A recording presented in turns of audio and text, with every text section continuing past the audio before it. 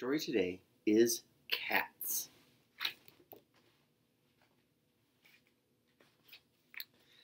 Cats are hunting animals. They use claws and teeth to seize their prey.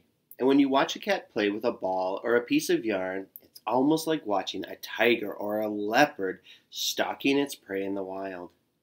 Even well-fed pet cats try to catch mice or birds or even insects. Cats are great fun to watch. They make good pets, but they do not all act like dogs. Dogs are noisy, friendly, and lively. Cats are quiet. They may disappear for hours without you being able to find them, but cats can also be friendly and will sit on your lap purring contentedly while you stroke their fur.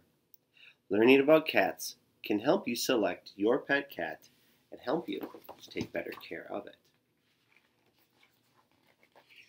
More than 100,000 years ago, wild cats were domesticated for the first time. About 5,000 years ago, cats were used in Egypt to protect stored grain from mice and other rodents. Early Egyptians considered cats sacred animals, and when a cat died, there was a period of mourning. When the cat was mummified and buried in a casket in a cat cemetery, in one ancient Egyptian cemetery, there was more than 300,000 cat mummies. From Egypt, pet cats began to spread across Asia and Europe. In Siam, it's called Thailand today, only the king and royal family owned cats. The Siamese cat was the royal cat of Siam, and by the Middle Ages, cats had become very popular in France and England. In the 1600s, they came to Americas with the colonies, and nowadays, pet cats live with people in countries all around the world. Cats are not very big. Adult cats usually weigh between 6 and 15 pounds. Cats have slim and flexible bodies. They can twist their bodies in amazing ways. The bones in a cat's back are much more loosely connected than the bones in your back. This makes the cat's body very bendable. Cats are great climbers and jumpers. They also use their tails for balance. When a cat jumps, its body uncoils like a spring. A cat absorbs the landing shock easily with its front legs and the cushion pads on its front paws. When a cat falls several feet, it twists its body in midair and lands on all fours, usually without even hurting itself. This may be why they say cats have 9 lives. Some people think that cats can see in the dark. And while cats do have excellent vision, but even they can't see in total darkness. They can see light that is only a sixth as bright as the human light can see, so they can see better than we can. Cats have special mirror-like surfaces in the back of their eyes called a tapetum. Faint light passes through the eye and then is reflected by the tapetum back out of the eye. And then reflected light is what makes the cat's eyes gleam in the dark. It also helps them see in very low light. Cats can see in color, but that doesn't mean much to an animal that hunts at night.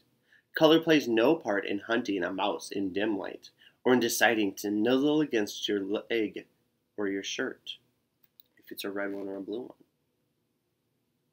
Cats also have a good sense of hearing. They can hear sounds that are too soft or too high-pitched for humans to hear. A cat turns its ears very quickly to locate the direction of the sound. Hearing helps cats hunt for mice and other little animals when they move about. A cat's whiskers are very sensitive to the touch. Cats have whiskers on the chin, over the eyes, and on the back of their front legs. And it's not just on the upper lip. In the dark, whiskers help a cat sense objects that it cannot see. But it is not true that the cat's facial whiskers are exactly equal to the width of the body. The smell is another important sense in cats. Cats often will not eat food that has turned stale because of its bad odor. Cats have about 19 million smelling nerve endings in their noses. Humans only have about 5 million. Cats love the smell of a plant called catnip. They sometimes roll around in catnip making happy noises. Cats are fussy eaters. Dogs will eat almost anything you give them off the table, but cats, they're much pickier. They don't have a sweet tooth, and they won't eat cookies or candy. That's only for dogs, even though dogs shouldn't have cookies or candy. If you have a pet cat, you may have tried to train it not to scratch the furniture. You may even try to teach your cat not to bring you a dead mouse into the house. But a cat doesn't seem to learn these lessons. The cat just simply doesn't want to learn these household rules. That doesn't mean it's stupid or it has poor memory. No, neither of those are true, actually. Cats learn and remember those things are useful to them, but not necessarily useful to you. It quickly remembers the location of food and water dishes in the litter box. A cat even seems to remember its own name at mealtime when it is called. Cats remember things in their neighborhoods that they want to avoid, like pesky dogs. They even may remember where they were taken live. They may even remember where they live if taken away from their home. But only with skillful training will a cat remember what you want it to remember. Cats can't talk using words the way people do, but cats make sounds that tell you or other cats how they're feeling or what they want. Cats purr, gurgle, meow, wail, hiss, screech, and even growl. Each of these sounds means something different. Purring usually means everything is fine. Kittens purr to their mothers, and mothers purr to their kittens. Adult cats purr to each other when they are peaceful. Cats purr when you pet them.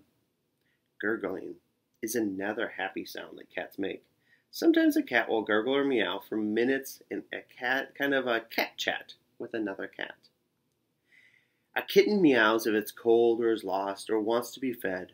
Adult cats meow if they are hungry or unhappy about something. Hissing, screeching, and growling. These are all angry noises. The awful screech a tomcat makes at night is a cry of warning to other tomcats in the area to keep away from a female cat. Cats also use body language to show you what they're feeling. When a cat rubs itself against your legs or against another cat, it is happy and affectionate. If a cat points its ears forward, it signals friendly interest and watchfulness. An angry cat raises its ears and points them backwards, narrows his eye slits, and pushes his whiskers forward. A cat that is hunting or playing opens his eyes wide, perks up his ears, bristles his whiskers. And when a cat is petted and happy, it partly closes its eyes and relaxes its body and whiskers. When a cat arches it back, flattens its ears, and shows you its teeth, the cat is afraid and defenseless. If a cat is frightened, its hair stands up all over its body, all the way down its tail. If it's about to pounce or attack, the hair stands up along the spine and the tail. The tail whips from side to side, or suddenly even stands up. There are many different ways that a cat talks. Watch your cat carefully and you will soon be able to figure out what each sound and body movement means.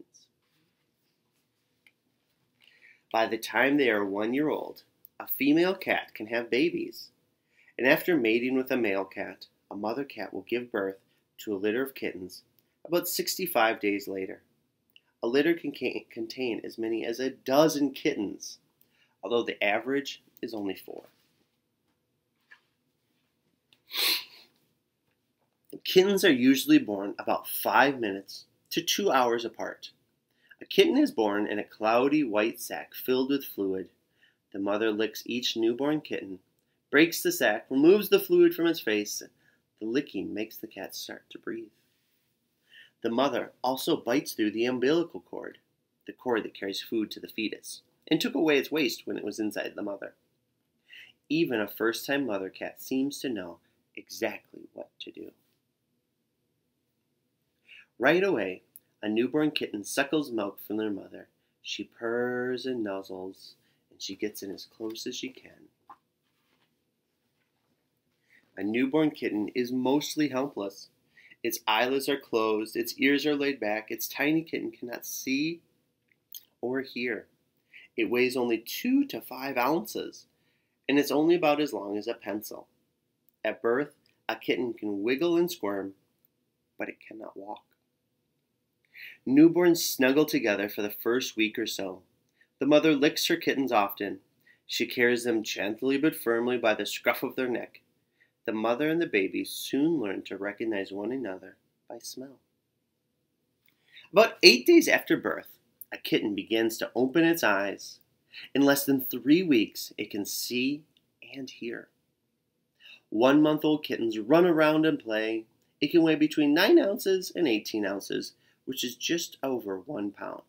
And by the end of its 2nd month, a kitten eats solid food, has stopped nursing, and a 4-month-old kitten is completely independent of his mother.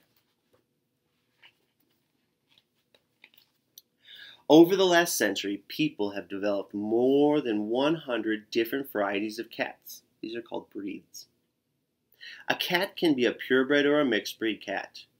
Purebred cats are usually divided into 2 groups, long-haired cats and short-haired cats. The most popular breed of a long-haired cat is called a Persian, or simply a long hair. A Persian's fur is soft and may grow as long as 5 inches. It has a sturdy body, a round face, a short nose, round eyes, and short legs. A Persian's fur can be black, white, red, blue, smoky, tortoiseshell, calico, pewter, chocolate, or even different color combinations not listed. Persians are usually quiet, even-tempered cats. That makes them ideal for pets with people who love to keep their cats indoors.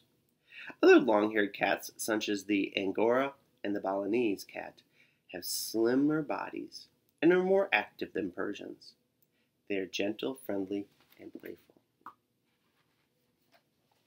A feral cat is a cat that has gone back to being wild.